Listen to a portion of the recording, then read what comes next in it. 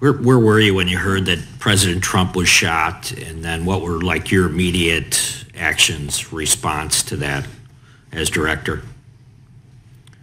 I was about to have dinner with family, and I was horrified and angry. I'm just thinking, the reason I asked the question is because I'm still trying to figure out kind of the lanes, what the FBI would respond to and what the Secret Service has the responsibility to respond to. Can you just kind of cover that again? Sure. So the FBI is not responsible for, has never really been part of our mandate or mission for the physical security of venues, of specific protectees or anything like that. That's, if it's somebody within Secret Service's scope, that's their mandate and mission. We are a law enforcement and intelligence agency, and so if you think about it this way, we're the Federal Bureau of Investigation. We're not the Federal Bureau of Security. You might say, well, what's the difference? Well, there is a difference. We investigate crimes. We investigate threats to national security, but we don't, questions about security posture, the adequacy of resources and assets that were deployed to protect a specific individual, whether there's enough security, and certainly the staffing of that security is not something the FBI, again, we're 116 years old, has historically done. So at this point, have you been able to go through the shooter's home and kind of document kind of what you found as far as evidence goes? So we have been able to search the shooter's home. So again, just sort of tying your first question to your second question now, our role is to conduct an investigation of the shooter and the attack. And so we're going to conduct a painstaking, intense investigation of that. We have, among other scenes that we've processed using evidence response teams, in addition to the rally scene itself, of course, we have been through the shooter's home, his bedroom, other parts of the house, etc. Have you been able to establish that he did go to a range and either zero that weapon in or, at least target shoot that weapon prior to the assassination attempt? So we do assess that he went to a shooting range the day before, not the only time he went to a shooting range. He was a fairly, avid might be a little strong, but a fairly avid shooting hobbyist. And so he went to, belonged to different sort of clubs and went to certain ranges and that kind of thing. We do believe, based on what we've seen so far, that he went to a shooting range the day before and that he shot an AR-style rifle at that range the day before. I'm not sure we know for sure that it's the weapon that he used, but I think we assess that it probably is. Have you been able to interview his parents? Yes, we have.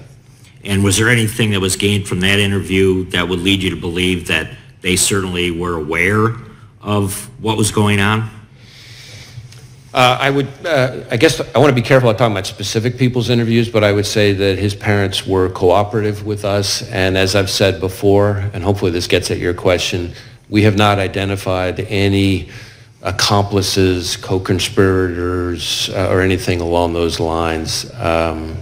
So it's the FBI's position right now that he still acted independently. Again, we're still, I know it seems like a lifetime since July 13th, but we're still early stages, but we have not seen anything so far that would suggest to us that he acted with others.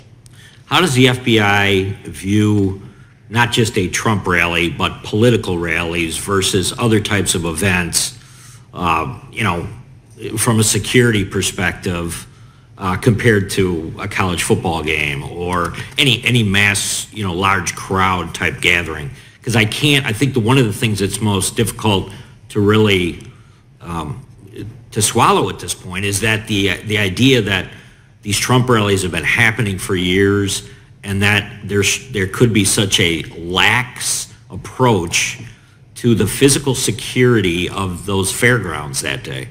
And I'm wondering, where does this fall? And then on top of that there were other presidential candidates out there that didn't have full Secret Service protection. RFK Jr. has been the most vocal about it. I was wondering if you could comment on the facilities as well as providing security for presidential candidates.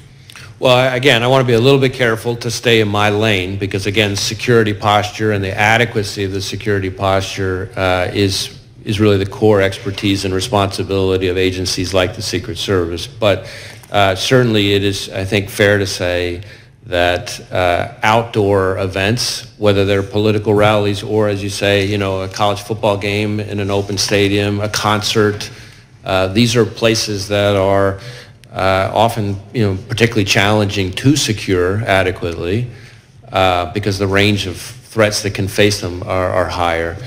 In addition to that, has been discussed a little bit here already in today's hearing, just threats to public officials, including politicians, is an increasingly pervasive part of today's landscape, and so that adds to the challenge. So you're talking about the combination of